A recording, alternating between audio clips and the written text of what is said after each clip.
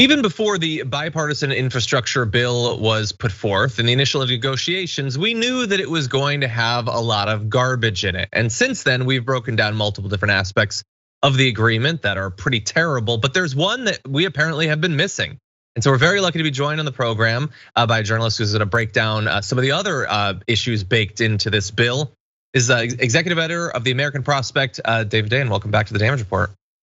Thanks for having me on, John. Always glad to have you on. I really appreciate your work. And in this most recent piece, or one of your most recent pieces, you've delved into one of potentially the biggest issues with that bipartisan infrastructure bill. And it's about an aspect of the bill under public-private partnerships, private activity bonds, and asset recycling. The sort of terminology that seems tailor-made to make it so that regular working Americans have no idea what's going on. But what is this all about, and why should we be worried about it?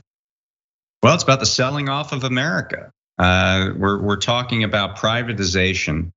And what that means is that instead of the government building and operating a road or a bridge or a water system or any kind of public infrastructure, common infrastructure that we all use every day and that we all paid to build, that a private company then owns and manages that service or gets a concession to manage it for 75 years or however long. And the animating theory is sort of a Reagan-esque theory that private enterprise is always more efficient than government and it's always going to run these things better.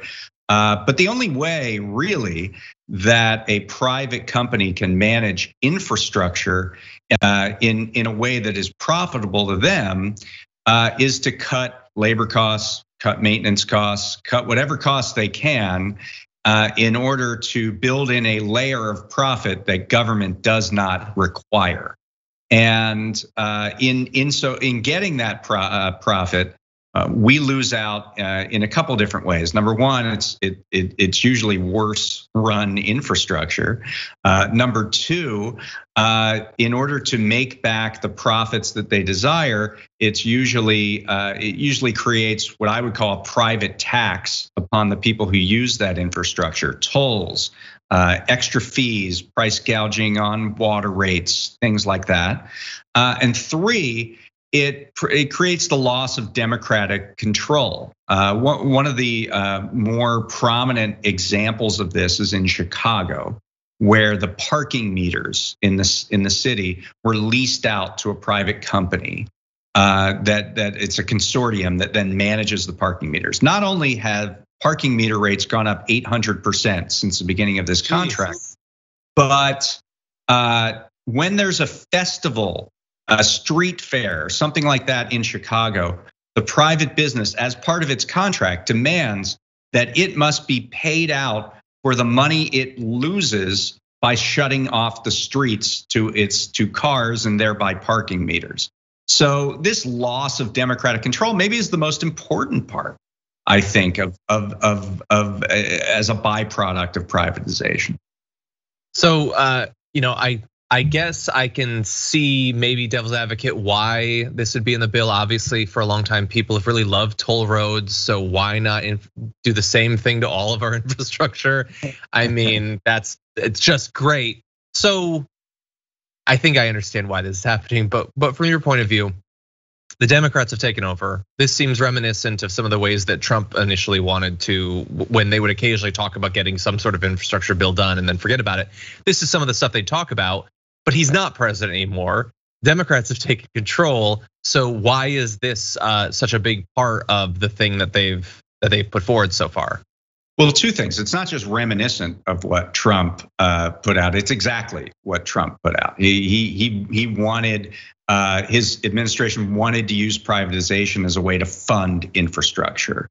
And the reason this is in the bipartisan infrastructure framework, which is what they're calling it now, or BIF for short, the reason that this is in there is because they couldn't agree on increasing any taxes. Republicans said that we're not going to increase taxes in order to pay for this infrastructure in any way. And there was this desire to pay for infrastructure, even though there's no compelling reason to actually do that. So what are you left with? Well, if you do this thing called asset recycling, which is literally you sell off older built infrastructure to pay for new to be built infrastructure, right? So that provides money that allows you to create these new programs.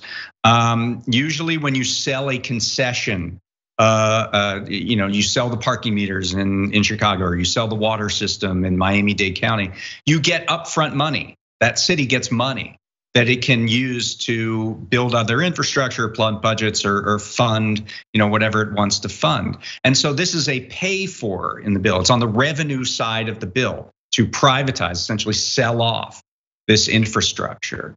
And that's why it's there, because we've set up this sort of false impression that everything in the infrastructure bill has to have something equivalent on the revenue side.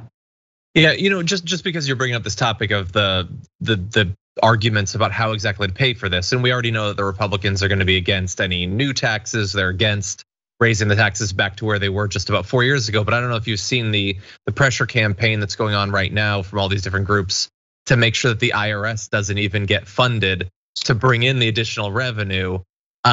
So yeah, we get a pretty clear idea of what the point of this bipartisan bill is.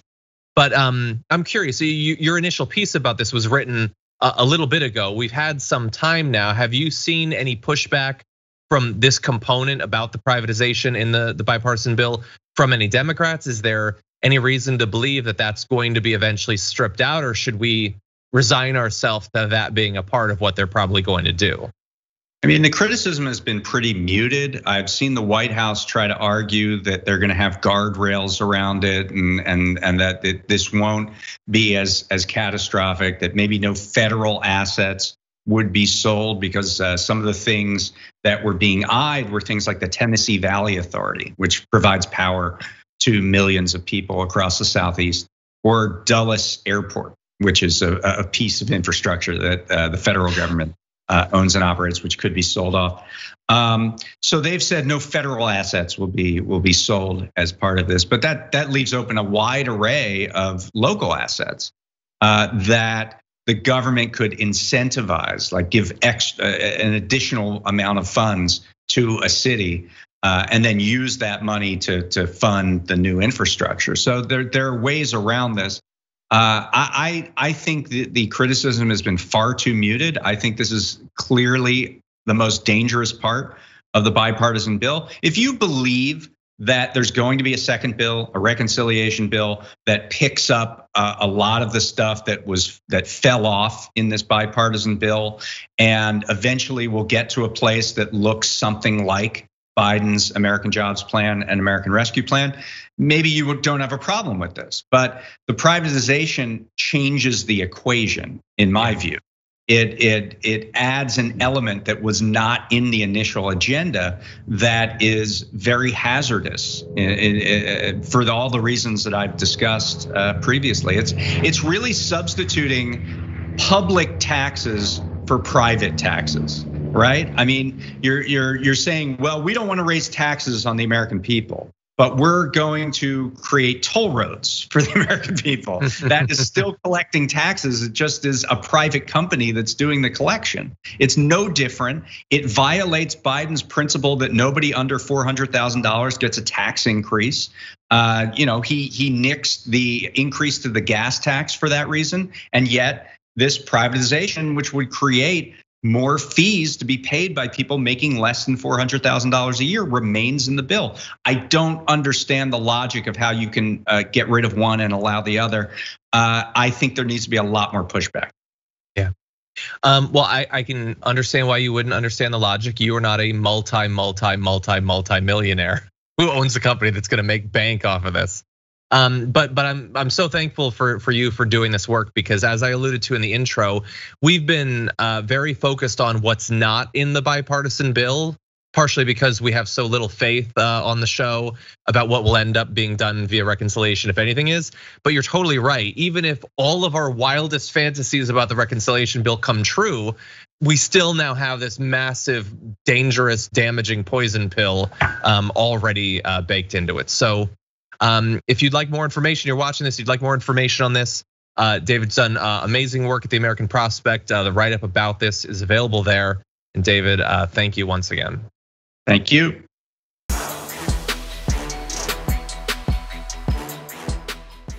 Check out the Damage Report podcast each day, wherever you get your podcasts, whether Pocket Casts or Stitcher or iTunes. You can join me as I give you the news and stories you want, with a range of co-hosts and interview guests jumping in on the fun each day. Again, that's the Damage Report, wherever you get your podcasts. And if you get them at iTunes, don't forget to rate and review. Sometimes I'll read them live on the show.